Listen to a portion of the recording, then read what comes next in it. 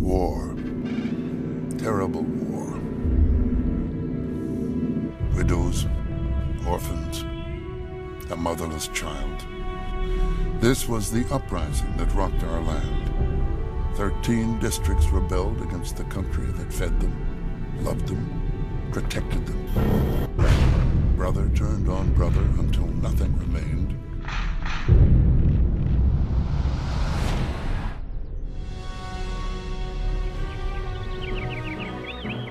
And then came the peace, hard fought, sorely won.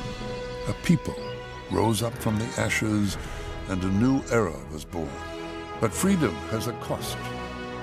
When the traitors were defeated, we swore as a nation we would never know this treason again.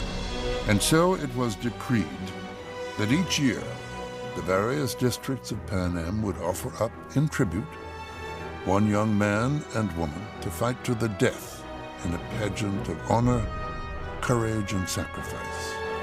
The lone victor, bathed in riches, would serve as a reminder of our generosity and our forgiveness.